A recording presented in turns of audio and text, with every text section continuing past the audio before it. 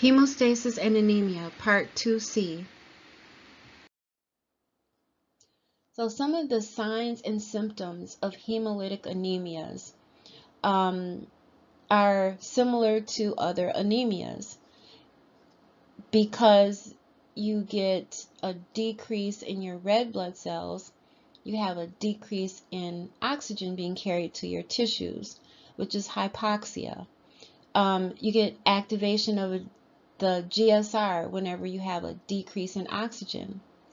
And you also get signs of your body trying to replace these red blood cells. And these are some things that we talked about last time in class, like an increase in reticulocytes, those immature red blood cells. You may get an increase in red blood cell production in your bone marrow. That may lead to bone pain and an increased risk of fracture because the insides of your bones are kind of thinning out to accommodate that increase in your red blood cells.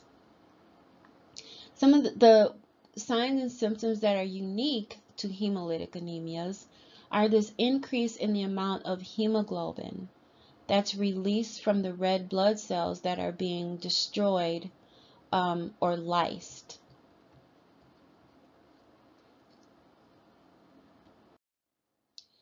So red blood cells in hemolytic anemias, they can be lysed or broken in the capillaries that are inside the spleen, or they can be broken in the capillaries outside of the spleen.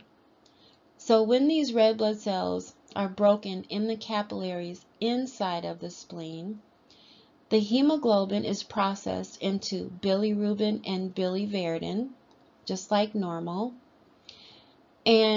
But because there's an increase in the number of cells that are lysed or broken, because this is a hemolytic anemia, you get an increase in the bilirubin and an increase in the biliverdin.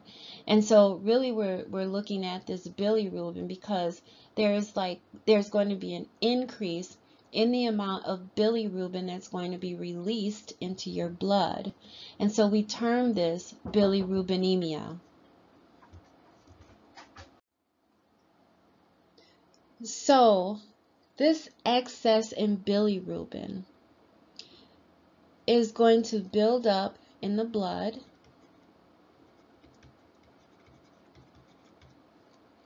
and the excess in bilirubin is going to pass into the urine, which is not normal. And so this is going to result in bilirubinuria. So you'll have an excess of bilirubin in the blood and also in the urine. So know these terms, bilirubinemia and bilirubinuria. So the urine is dark brown. But one thing I want to point out is that the blood serum is yellow, which is normal for blood serum. And that's because the red blood cells are breaking inside the spleen. Bilirubin can also deposit under the skin, which causes jaundice, and also in the eyes, which is called icterus. And so because you have all this extra bilirubin floating around in your circulatory system, it can be deposited and show up at various places in your body.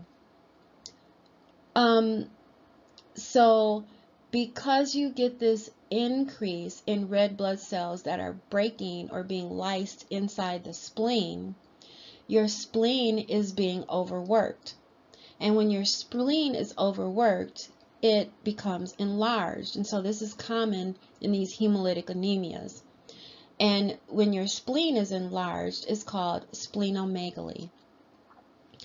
Because you have an increase in bilirubin, that bilirubin eventually reaches the liver. And from the normal process that we just discussed, we know that the bilirubin is going to be converted to bile once it reaches the liver. And so we have an increase in bilirubin going to the liver. The liver is going to be overworked. And so that liver may also increase in size, which is termed hepatomegaly.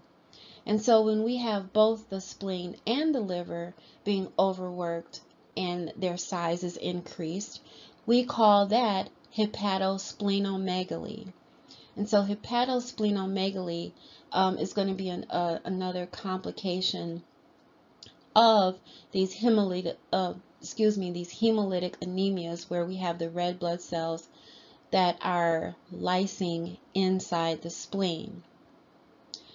Also, we're going to have an increase or activation of our GSR, which is going to result in the increased heart rate and also an increase of the release of immature red blood cells in the circulation.